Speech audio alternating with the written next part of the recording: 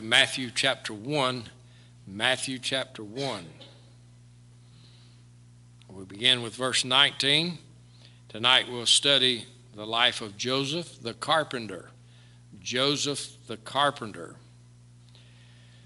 It is a great possibility as I start this sermon that we don't think too much about this character in the Christmas story.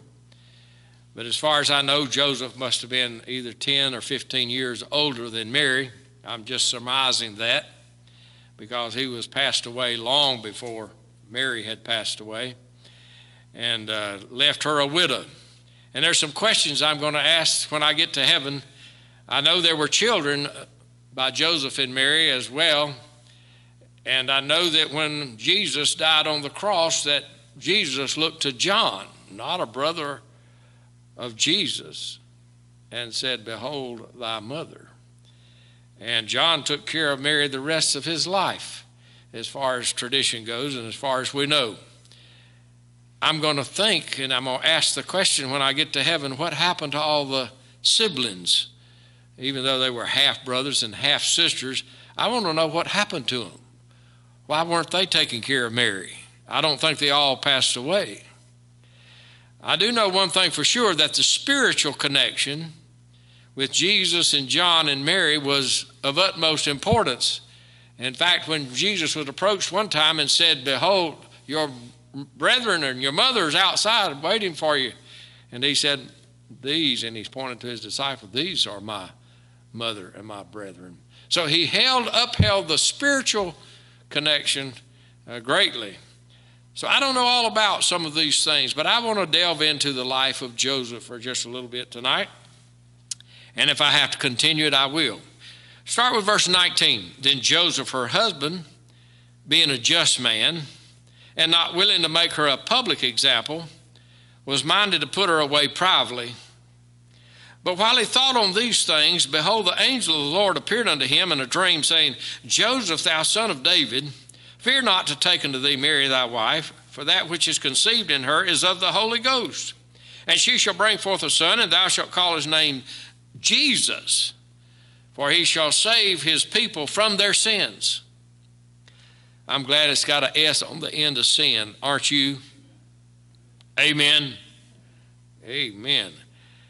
Now all this was done that it might be fulfilled, which was spoken of the Lord by the prophet, saying, "Behold, a virgin shall be with child, and shall bring forth a son, and they shall call his name Emmanuel," which being interpreted is God with us. Then Joseph, being raised from sleep, did as the angel of the Lord had bidden him, and took unto him his wife, and knew her not till she had brought forth her firstborn son, and he called his name Jesus. I want to give you some thoughts on this tonight before we leave. First of all, I want you to notice in verse 19 that Joseph was a just man. And so I want to give us a lesson on righteous living. Joseph is a type of believer who lives the right kind of life. Now, this is not my outline, but it is part of my outline. So we're going to see in verse 19 a lesson on righteous living. And Joseph being a just man, verse 19.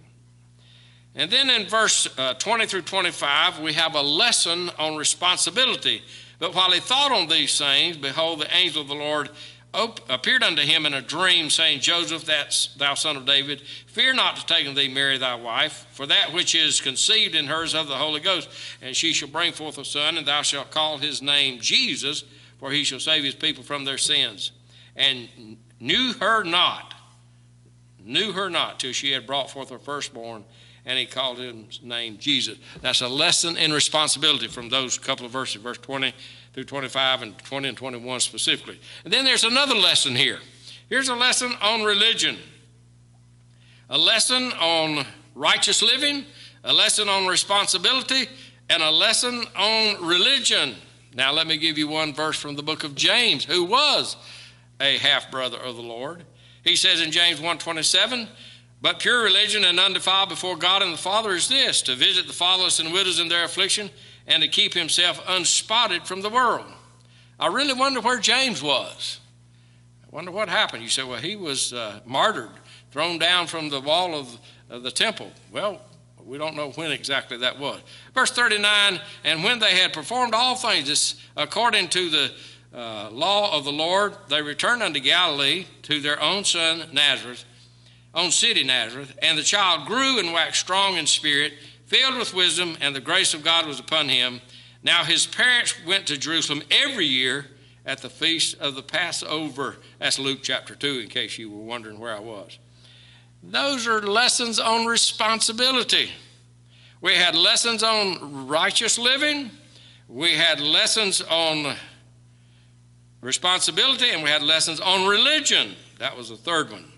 So I want to think a little bit about righteous living for just a minute. Then Joseph, her husband, being a just man, he was an honorable man. The first day, let me explain something about the Jewish wedding so you'll understand what's going on here. And it'll take me a minute to set the scene for this. So he was an honorable husband. Listen to this description of a Jewish wedding. The first stage of an ancient Jewish marriage involved the prospective bridegroom visiting the father of the prospective bride. First, he would state to the father his desire for the father's daughter and ask for her hand in marriage. If the father agreed to the match, he would then begin to negotiate a price to be paid for the future bride. If the father and the bridegroom agreed on a price, then the groom would pay, thus establishing that the marriage would take place and that the bride would be his. We don't do that much anymore, but I bet there's some people that would like for that to happen, for the groom to pay a price for the bride. I wonder what price would be set on some of these young ladies. Anyway, let's go on. Second, once the bridegroom paid the purchase price, the marriage covenant was established. That was it. Paid the price. It was done, basically. And the young man and the woman were regarded as future husband and wife. From that moment on, the bride was set apart exclusively for the bridegroom. This is the period of time that she is observed for her purity. This is also the period of time that the bride is being trained and prepared to take on the role of a wife, and she prepares herself to be a fitting bride for her mate. We don't have much of that training going on today, but I think it'd probably be a good idea for future brides to be trained. Don't you think that would be a good idea? You say, well, what about the males? Yeah, they should be too, I'm sure. So thirdly, as a symbol of the covenant relationship that had been established, the groom and the bride drank from a cup of grape juice over which the betrothal had been pronounced. So they symbolized the betrothal with the drinking of a cup of grape juice. Fourthly, after the marriage covenant was established, the groom left his bride at her home and returned to his father's house, where he remained separated from his bride. During this period of separation, the groom prepared a dwelling place in his father's house to which he would bring his bride later. Fifthly, at the end of the period of separation, I got a lot to say about those things, but don't have time right now. The bridegroom came usually at night to take his bride to live with him. The groom, the best man, and other male escorts went to meet the bridegroom with lit torches and left the father's house and conducted a torchlight procession to the home of the bride. Although the bride was expecting her groom to come for her, she did not know the time of his coming.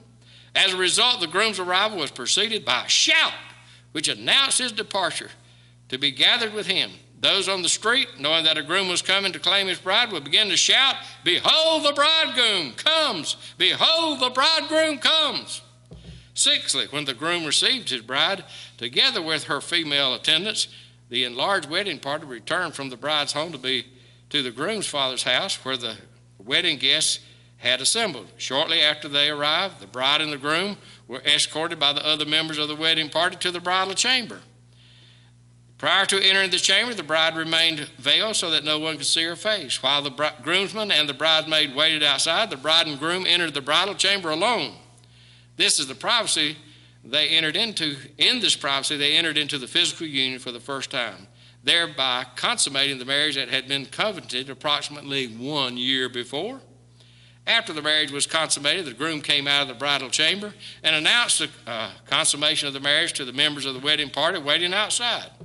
Then as the groom went back to his bride in the chamber, the members of the wedding party returned to the wedding guests and announced the consummation of the marriage.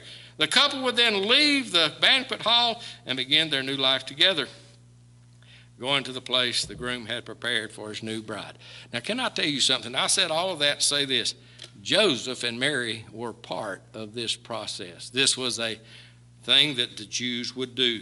So he would be involved, she would be involved in this, and the Jewish wedding is a symbol of redemption, buying and paying the price. And Joseph was an honorable husband, just as Jesus Christ is an honorable husband. I'm so glad that we have Jesus Christ not only as our Savior, but as our honorable husband. So Joseph is a type of that honorable husband. And Jesus paid the price of his blood. Aren't you glad Jesus paid the price? And aren't you glad you're the bride of Christ? Amen. And if, as the bride, Jesus is your husband. Thank God for the picture of the Jewish wedding that pictures redemption. So we see an honorable man. He's going through the whole process. But in that process, he's going to find out during that year of separation that Mary was with child. And he was minded to put her away privately. Now, he could have put her away publicly. He could have had her taken to the gate and stoned, but he didn't. Or he could give her a private written law or notice of divorcement. And that was what he had intended to do, just to privately give her a writing of divorcement. So he was an honorable man.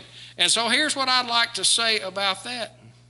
As we live for Jesus Christ today, all of us ought to be honorable, male and female. We ought to do what's right. So in this wedding process, Joseph was doing what he knew was right. He was an honorable man. But he was also a just man or a moral man.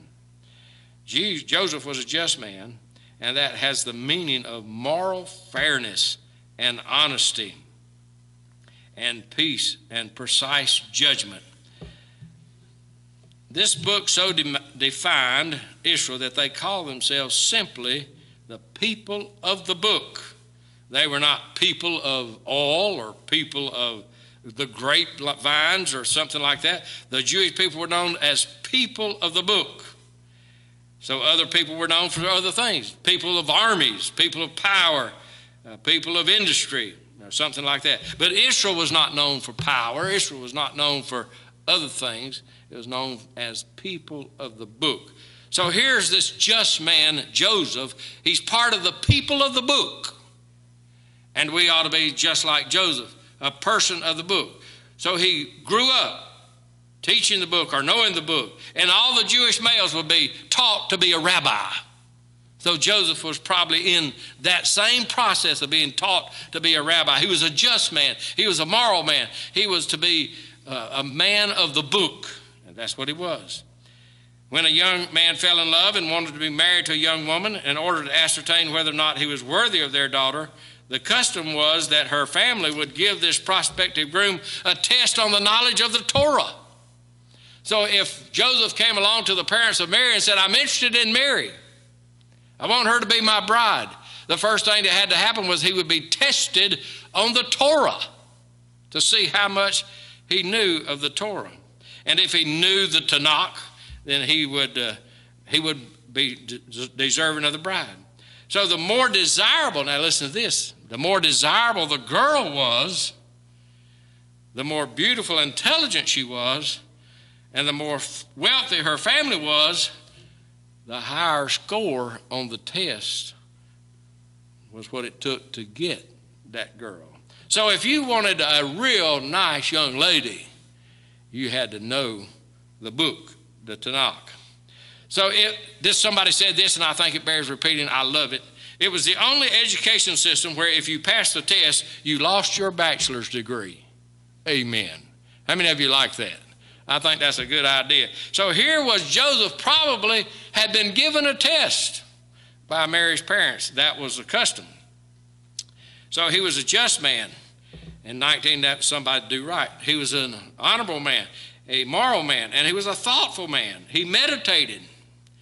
He thought about some things before he was acting, and he thought on these things, it says in verse 20. He thought on these things.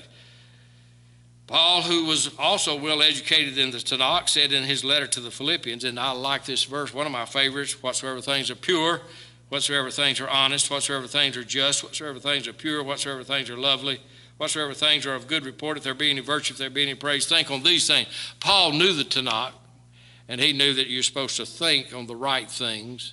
And so Joseph thought on these things when he heard the angel saying to him, he said, Mary's with child, and the angel comes to him. He's thinking on these things. So he's a thoughtful man, and he's an obedient man. He did as the angel of the Lord told him or bid him to do.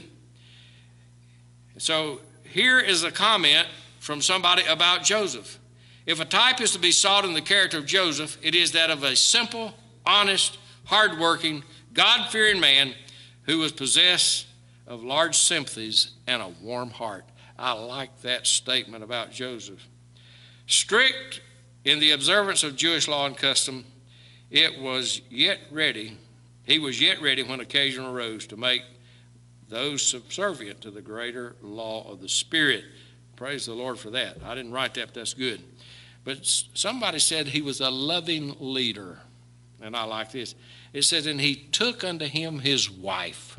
He took unto him his wife. In other words, he didn't back off from the leadership that was needed. Joseph was a man of compassion. He was not the kind who would do things out of anger, but was careful to consider things dispassionately. This was important for God's plan for the son. The guardian chosen. Now, think about this. He was the guardian chosen to watch over the child Jesus. He was a very special person, chosen to watch over the raising of the Lord Jesus Christ. He would make decisions wisely. So he's going to be a loving leader to Joseph, to Jesus. Here we see Joseph confronted with his first test of faith. Sometimes God allows us to go through difficult times that we don't understand so that we can learn to place our trust in him. Joseph is told, you just take her to wife. Yes, she's with child, but she's with the child of the Holy Ghost. I don't know what Joseph thought about that, but I bet you that was a strange thing to his heart. But he did exactly what the angel said. The angel said, take her as your wife, and he took her as his wife. He was a loving leader, and he was obedient as well. So God gives us difficult times sometimes to test our faith. And that's what was happening to Joseph. But he passed the test. So he not only passed the test to get Mary as his wife, knowing the Tanakh, but he passed the test of faith that the Lord Jesus, that the Holy Spirit gave him. So I think all of us, and I want to just really elaborate sometimes on some of these things, but all of us ought to listen and obey the Holy Spirit, shouldn't we? And Joseph was doing it. I mean, how would you like to have had that? Some of the angels said, well, if an angel said, Lord, I'll do it. But what if you found out something terrible had happened to your mate, or your mate had done something terrible, you thought? Now, what would you do? And he listened to the Holy Spirit, and the Holy Spirit said, you take her to wife, where most of the time they would have stoned her or either given her a writing of divorcement. Somebody said, and I think this is true, one of the best things that a father can do for his children is to love their mother. Can I say amen to that? Is that good or what? One of the best things that a father can do for his children is to love their mother. Somebody say amen, help me out. Yeah, that's good. I appreciate a little help every now and then. And Luke 4:22, by the way, you know who said that? Anybody want to know who said that? The best thing that a father can do for his children is to love their mother. Would you like to know who said it? James Dobson. How many of you heard of him? Yeah, that's good. A child, let's see, this is Luke 4:22. And all bare him witness and wondered at the gracious words which proceeded out of his mouth. And they said, is not this Joseph's son? Now, wait just a minute. You say, preacher, that's not very important. Those people of that community, as they saw Jesus and what he was doing and what he was saying, they said and wondered in their mind, is not this Joseph's son? Now, think about this. They weren't deriding Joseph. They were uplifting Joseph. They were saying that Joseph was the guy that we have been talking about, the honorable man, the just man, and moral man, the obedient man, thoughtful man, and so on.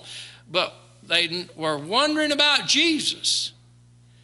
But when they wondered about Jesus, it was, he's doing some things completely different. He's acting different from anybody else that we've ever seen or heard.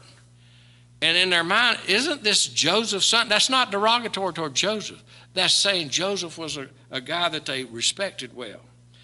So a child is not likely to find a father. I like this too. This is probably not Dobson, but listen to it. A child is not likely to find a father in God unless he finds something of God in the father. Would you like to know? You want me to say that again? Anybody want to hear that one more time? Here's what it says. A child is not likely to find a father in God unless he finds something of God in the father. I like that. Who said that? Austin Sorensen, great Bible commentator. Joseph was given two names. Joseph was given two names of the promised son. Joseph was given two names of the promised son. Emmanuel from the Old Testament and Jesus as a new revelation.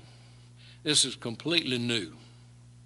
The Lord in Isaiah said the virgin, by the way, I didn't know this, I hadn't thought about it much, but the virgin in Isaiah not only represents Mary, but it also represents the nation of Israel. So we have to put that little thought in there as well. The Lord in Isaiah said the virgin who represented national Israel would call his name Emmanuel. So Emmanuel was a national name.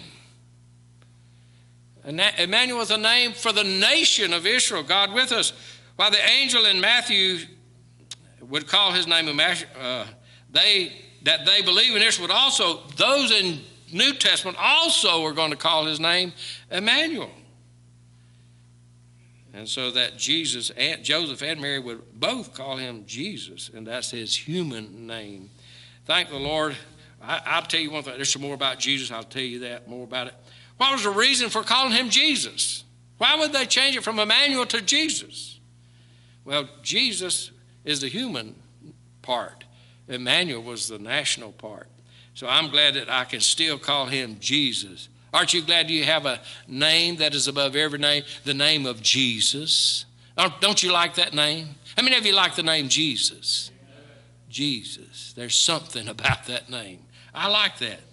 So here's what Jesus is broken down into, and let me give you a couple of that. So the Scripture tells us that Jesus means God is salvation, and Scripture clearly indicates that there is one Savior, Jehovah, and he must be manifested in himself as Jesus for him to be able to save his people. We see this in his name. J-E is the abbreviation for Jehovah. So when you see J-E in the name Jesus, that's the abbreviation for Jehovah. And then if you look at the last part of his name, that S-U-S is the abbreviation for Savior. So now we see what the name means. Jehovah saves. Aren't you glad the Jehovah of the Old Testament is the Jesus of the New Testament, and both save? I'm glad I'm saved, aren't you? You see, Jesus saves. Do you believe Jesus saves? Amen. It is what he came to do, how he did it, and who he did it for. His name identifies his person. He is Jehovah Savior.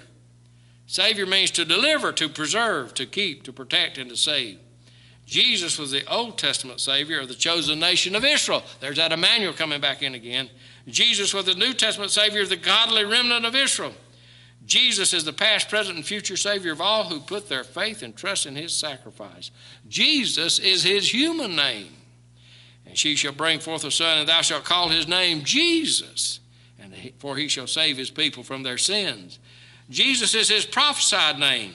Philip findeth Nathanael and saith unto him, We have found him of whom Moses and the law and the prophets did write, Jesus of Nazareth, the son of Joseph. There's that son of Joseph again.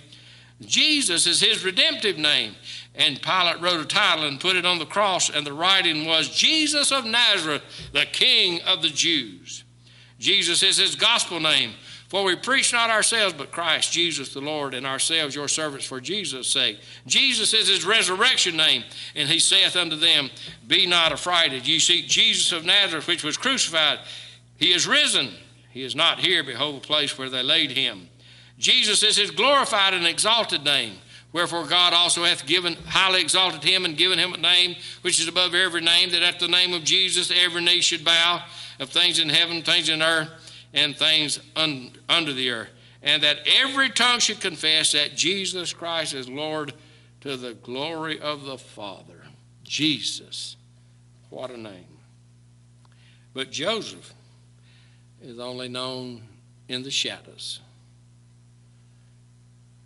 Jesus is the one that took the spotlight, but Joseph was chosen by God to rear Jesus. And Joseph was the one to whom the Holy Spirit said, "You'll call his name Jesus."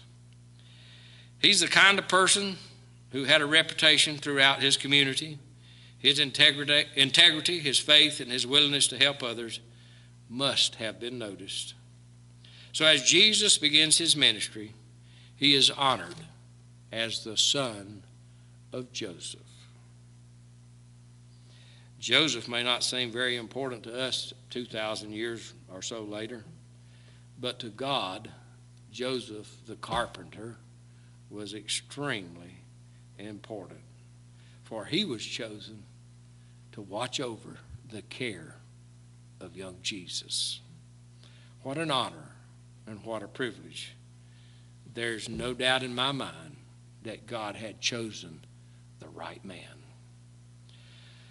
My question for us is this: are we the right person to care for God's only begotten Son? Are we the right person to care for God's only begotten Son? Let's pray.